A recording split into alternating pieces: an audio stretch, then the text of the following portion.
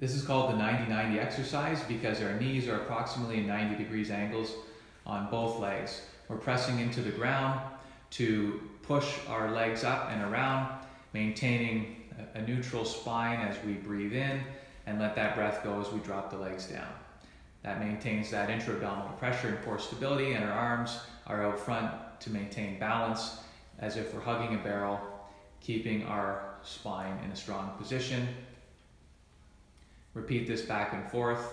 It acts as a good core exercise, but also helps to mobilize the hips.